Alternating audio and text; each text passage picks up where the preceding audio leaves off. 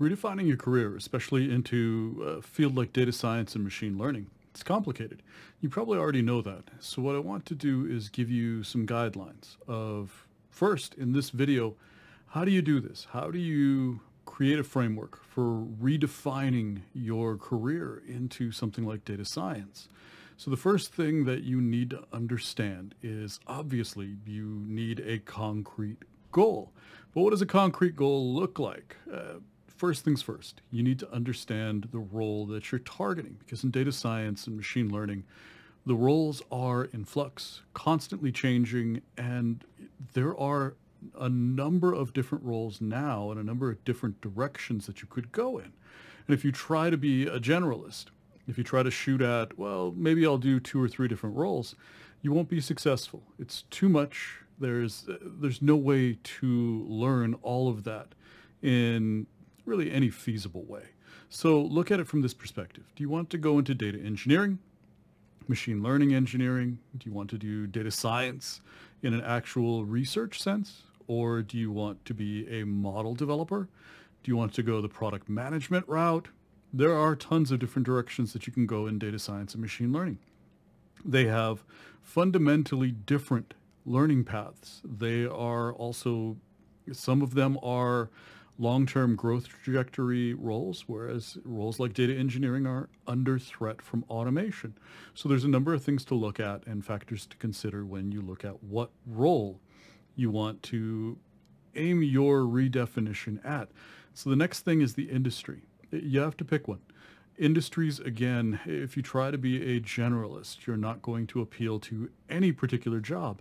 And industries all require both domain knowledge, domain expertise, as well as some fairly niche skills in order to achieve the use cases and build the types of solutions that those companies expect, to understand some of the most common use cases that exist. And so those are things that are going to direct your learning path so that you're successful in landing that first job. Company size is also important. In a startup, you could be wearing a number of hats. You could be asked to do a lot of different things, but you are going to be able to get in with a lower bar of capability. And so there's a significant amount of learning on the job at a startup, whereas at a very large company, especially one that has mature data science and machine learning teams and practices, you'll be fairly well defined in exactly what it is that you do. And so you'll be able to specialize better. It's important to understand what type of company size and even maturity for the company that you're going into when it comes to redefining your career. Products, what do they build? And this very similar to industries, but within a given industry, you can have a range of different types of products that are produced.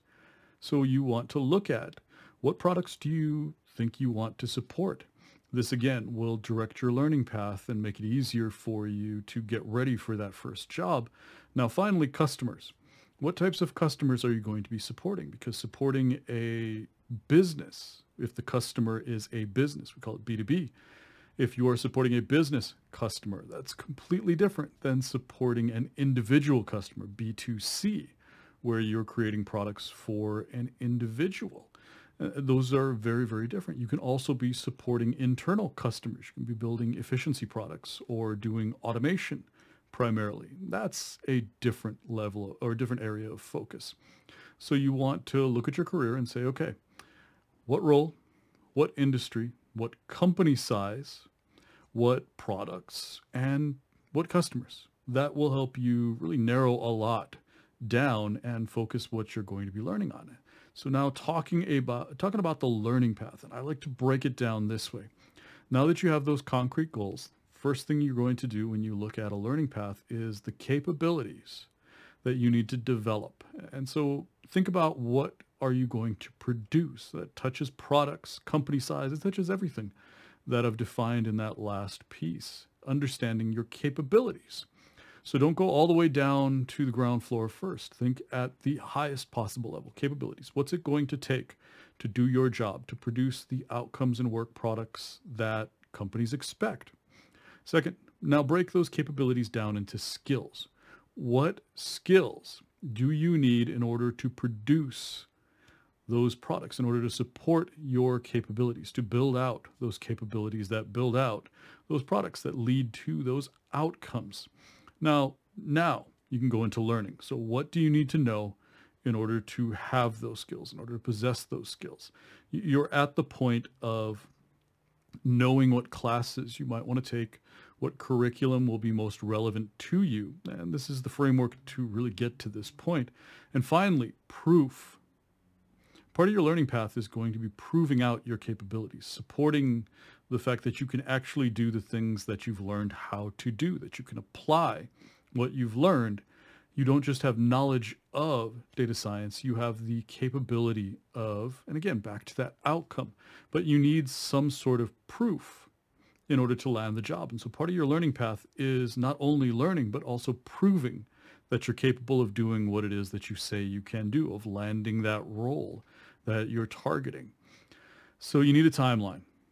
This is extraordinarily important. It's often overlooked. Now that you've built all of this out, now that you have some concrete idea of what it is that you're going to be doing, learning, how long is it going to take? Create a realistic timeline. Don't look at 6 weeks. It's not going to be 6 weeks. So look at it realistically. What is it really going to take? And evaluate whether that's feasible. Because part of reestablishing yourself and redefining your career is deciding whether this can actually work. Can you spend the amount of time it's going to take in order to get proficient and build out these skills and capabilities? Is there a feasible path for you to prove out your capabilities so that you land that first job? Is all of this feasible? Is the time it's going to take something that you can do, that you can handle? And finally, along the same lines, what is this all going to cost? Very rarely can you learn to be a data scientist for free. There are a ton of free resources out there, which is amazing. But at some point, you're going to need paid classes. That could be a degree. That could be a combination of boot camps and self-paced learning. There are a number of options, but at some point, there is a cost associated with any learning path. Again, back to feasibility. Is this something that you can do? Can you afford it? Which unfortunately is a consideration. But when it comes to that equation, think about whether or not your employer will pay for some or all of your learning path. Many do. So that's something to look at. Evaluate the costs, evaluate how long it's going to take, and then you can commit to it, knowing everything going in and not being surprised halfway through by some piece. Now, this is just the beginning of a series. You can feel when I talk about learning path, a lot of this is, that was fuzzy. So how do you figure out what capabilities you need? The next videos in this series, I'm going to look at jobs and say, okay, so you're going for this job. Here are the capabilities required to do this job. And here's what you would need to learn in order to be competent, in order to possess or learn those capabilities so you can redefine your career in that direction. So I hope you come back and join me for those videos where I'm going to get into a bit more detail and help you go from here's the role that you've selected at the company and support the industry and supporting customers and products to this is specifically what you would have to learn in order to qualify for this role.